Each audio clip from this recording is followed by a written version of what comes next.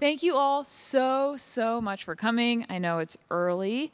I have yet to have my coffee, so this will be a fun 25 minutes. My name is Vittoria, and I am an artist and poet, and I live and work in New York City. Thank you so much for coming to the digital renaissance and the evolution of the fine art world with NFTs. Before I have these lovely artists introduce themselves, I'm just going to do a quick intro of me. I am a painter and I am a poet. And my work is abstracted and colorful and aims to champion and celebrate the nuances of womanhood. And NFTs have really opened up the world for me as a fine artist. Before learning about Web3 and NFTs, majority of my income and my work as a freelancer was commercial work. So to be able to now kind of pivot and position myself as a fine artist in this space has been incredibly humbling and exciting. I'm super excited to chat with these incredible people to my left about how art has impacted them within this space and to see what their thoughts are on the future of NFTs and fine art. So without further ado. Hi, everyone. Hello. Oh, it is on. Hi, everyone. I'm Sarina Charugundla. My favorite thing about this space is focusing on art, blockchain, and business. So I'm an entrepreneur in the space. My background is as a lifelong art collector, as well as in marketing and business development. And I'm currently the co-founder of Tree Trunk, which is a consensus mesh business launching in 2 days. It is an NFT marketplace that focuses on providing artists, creators, thought leaders with a stream of income and a royalty distribution network. So we are very focused on making the space a better place for creators. As well as you can embed that code onto any marketplace or any website that takes an embed code. But more about me.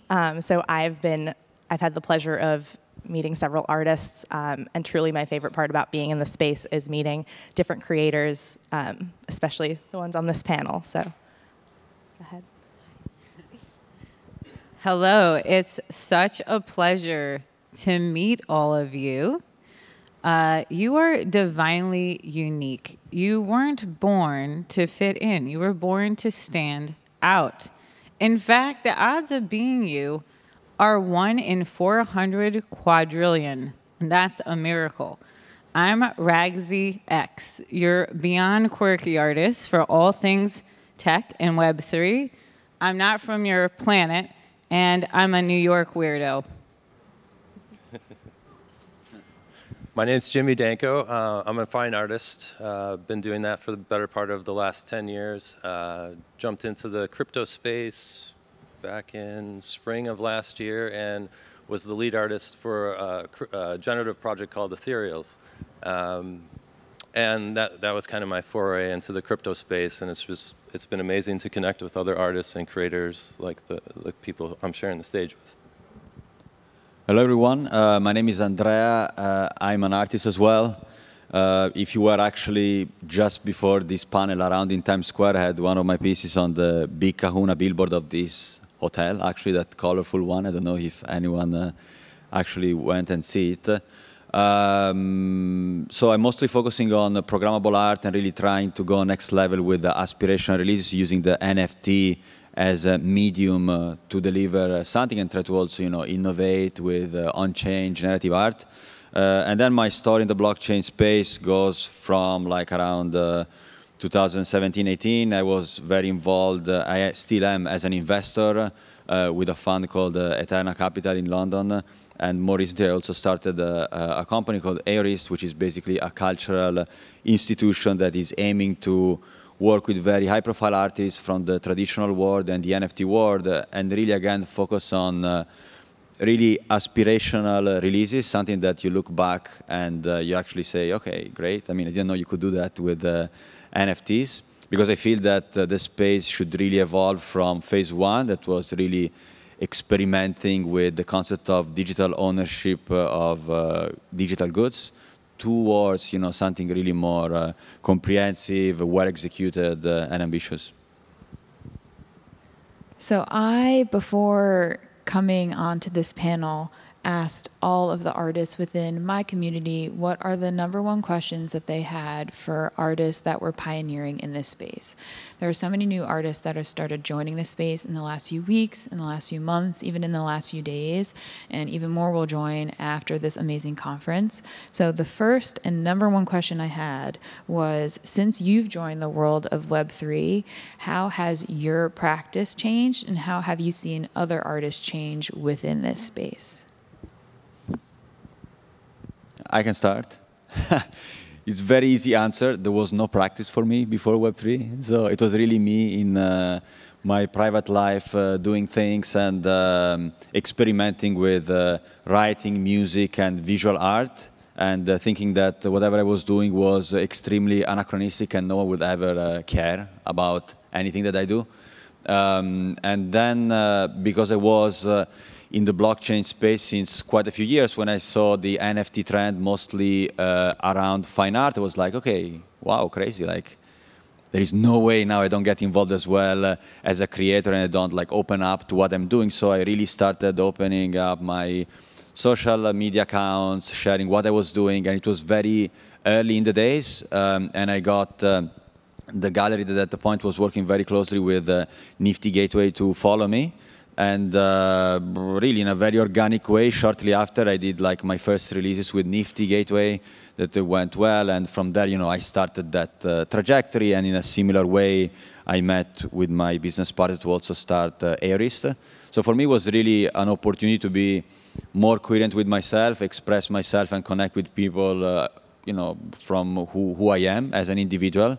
And it was very beneficial. Then, of course, you know, there are pros and cons in everything. I also understood that I pretty much idolize a lot the art world and the NFT space. You know, like good and bad people are normally distributed among different industries. But in the end, I feel that we have a good shot now at creating something that is very historical. And if we do it in the right way, NFTs could really become something very inclusive for new creators to come up with very innovative forms of art, express themselves, and you know, my 2 cents in the space is really trying to have even a very small contribution towards that direction. And the thing that I find most interesting about that is so many artists, I feel like, were at least artists that I know, were so hesitant to join the space if they weren't already a professional artist making commercial work or with big Instagram followings. And the fact that Web3 opens up artists that may not have a following at all to be able to mint and sell their work and then create a community around that work, I think that hands down is the best thing about this space. It's like you don't need 1 million Instagram followers to then sell your artwork. If anything, I think the opposite is happening. People love the joy of discovery and finding an artist that they can really relate to, and then they don't have to worry too much about having to build up that following and that notoriety as an artist to be able to support themselves. So I love that, to be able to take something you're so passionate about and then put it out there in the world and build from there. Anybody else? Yeah, I think you touched on community as well. And I attended my first Bitcoin conference in 2011. So it's been really cool to see how the space has changed. But coming in, it was initially very, very techy and didn't have very many creatives in it. And just kind of watching the space change from that tech perspective to, I mentioned earlier, I love art, blockchain, and business. So this has been the best spot to be in and to watch it grow from 2011. But seeing the artists come in and expanding on their community, and artists in Web3 are truly amazing. I just want to put that out there. They are doing their own marketing. They are doing their own business strategy. They are creating on top of all of the other things that they have to do. I have never seen such hardworking artists in my life, and I'm just so amazed and inspired.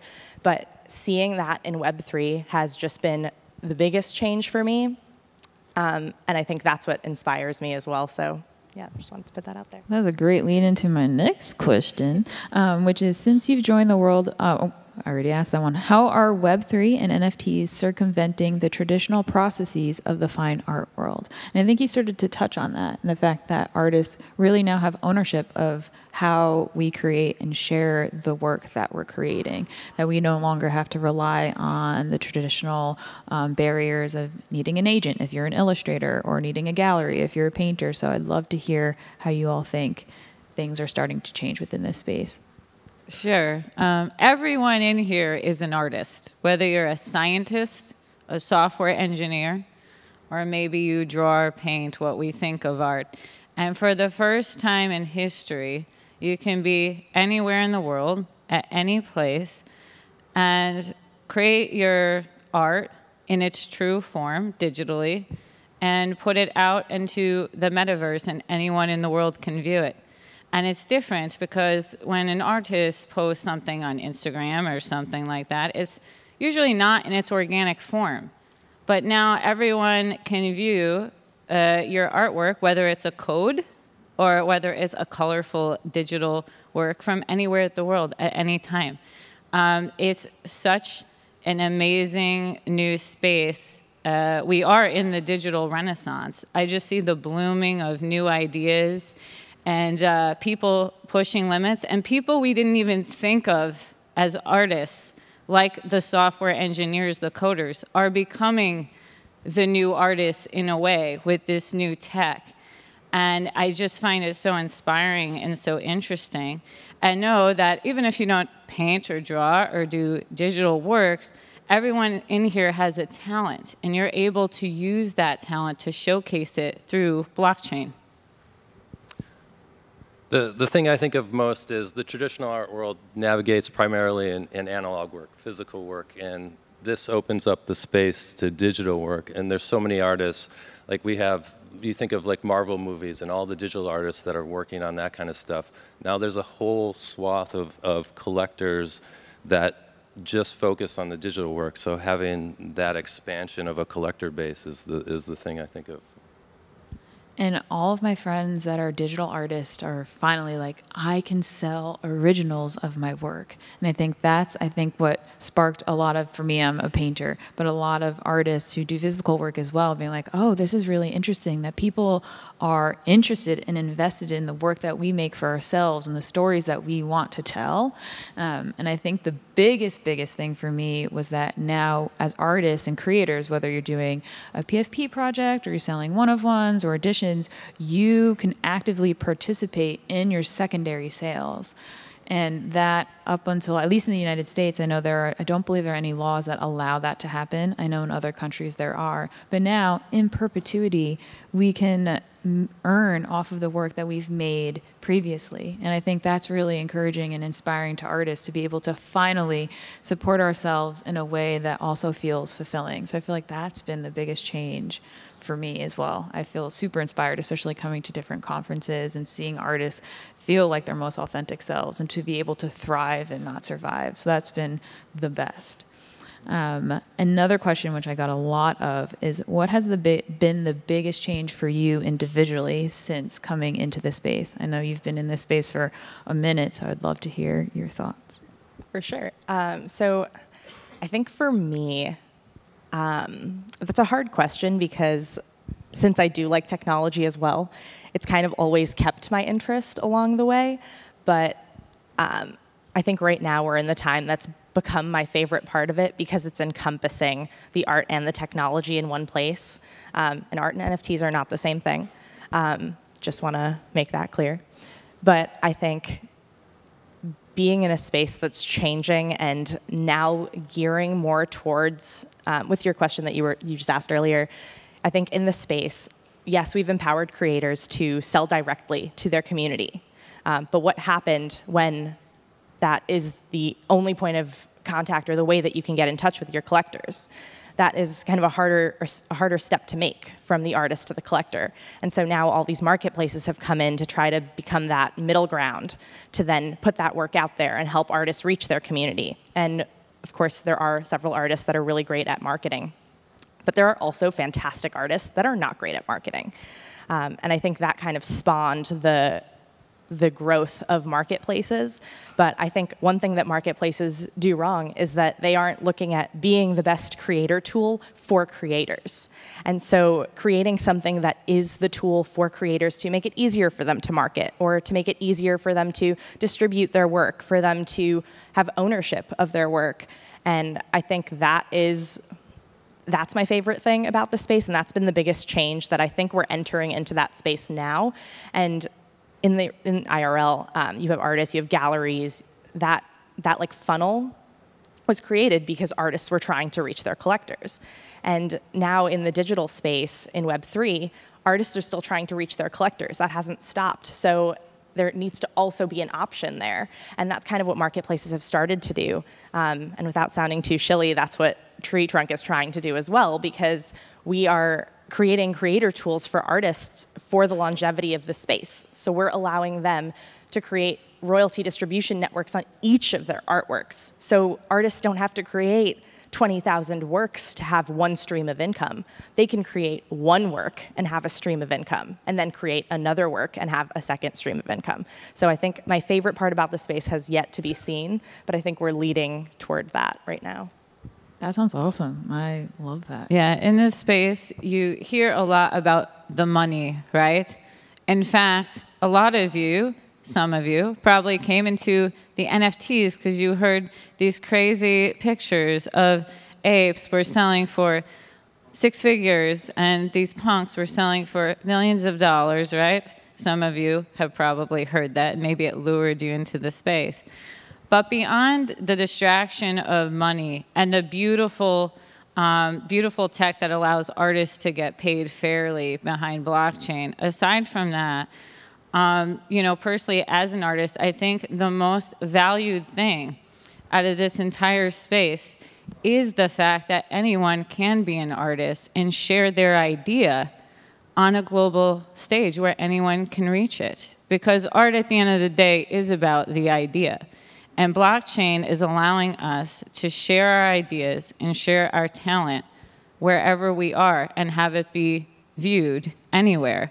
And I truly believe anyone can do that. I know there's a lot of, you know, distraction with the cryptocurrency and the numbers and how many, what's the ETH floor, right, of a project.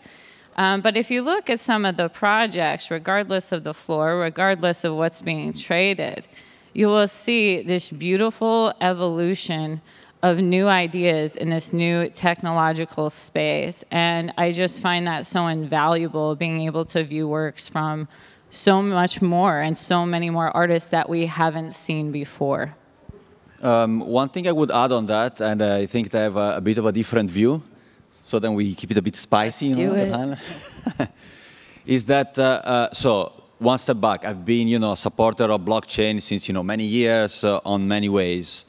But in the end, I don't really buy that much the rhetoric of, you know, NFTs now, everything, you know, is suddenly open and everyone can express whatever they want. Like probably that was true at an initial phase where the space was still very, very small and you could just, you know, ping someone on Twitter and that person would be responsive and there was an organic process. But in reality, what's happening right now is that it's actually quite difficult if you want to go on a certain marketplace that is, let's say, a bit curated to sell your art. So the way I see it is that blockchain and NFTs, in my opinion, are nothing more than a tool to deliver a certain concept that needs to be profound. It doesn't mean anything, NFTs. NFTs are like something that in the future you would not even hear about NFTs because it's just an obvious way to represent digital property in a digital society, and they'll just be there. Like, but as the same way as you don't talk about, you know, the technology behind, I don't know, WhatsApp, you just send messages, you'll just, you know, create art that is digital through NFTs. So the way I see it is the traditional art world has many things that personally I don't like, you know, like the snobbish nature sometimes that it has, but it also has some good things in terms of delivering the concept, elevating the concept to the next level. And I feel that the phase of, you know, just, you know, dropping the JPEG on OpenSea and making money out of it is gone. And now we are going to a next phase where it's really about what you want to say. It needs to be something that is well thought, well executed, is next level, and hopefully from the traditional world you take that high quality of execution of certain projects even outside the digital world, because there is this big misconception that NFTs are digital so you cannot enjoy them. No, actually, I mean, look at what's happening now in Times Square. Actually, you can have amazing artworks, enormous, you can interact with them, you can change them. So NFT is really a creative mean, a tool to an end. So in my opinion, we need to create a bridge between, let's say, the good aspects of the traditional world, because it's there since so many years. They might have done something good, I think. Take that and then bring them into the NFT space and maintain a very open and decentralized ethos. I mean, I've been myself like quite early in the space, but I don't think there is any like medal from being early. Actually, early sometimes means that many people that were not very sophisticated experimented with things, and they made money even out of it, and it went well. And now you start seeing more sophistication, like very important creators coming in. And in my opinion, we should embrace it and bring these to the next level. So then, as I said, it's not really about NFTs, but it's about the art. What's been really exciting for me is within the NFT space, I think of NFTs as being alive. We have Web 1, which is kind of like a home for your website. You have Web 2, where you're kind of broadcasting one way.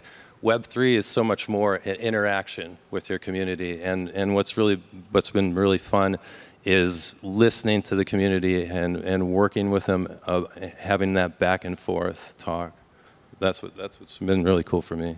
And I'm really excited to see all of that continue. I think you touched, both of you, on a really great point of how this is just the beginning. And NFTs, as time goes on, may just be something that is technological, and then every single artist can use that technology as a tool to build and tell the stories that they want to tell. And I think that's the most important thing about being an artist in this space. And with that, I want to thank all of you so, so much for being here, for supporting artists, for being artists, and for helping all of us create a space where we can all share the stories that we want to tell. So thank you all so, so much. Thank you. Thank you, everyone. And a quick shout out to Amber for coming up with these wonderful questions. Thank you, guys. Have a good rest of your time here.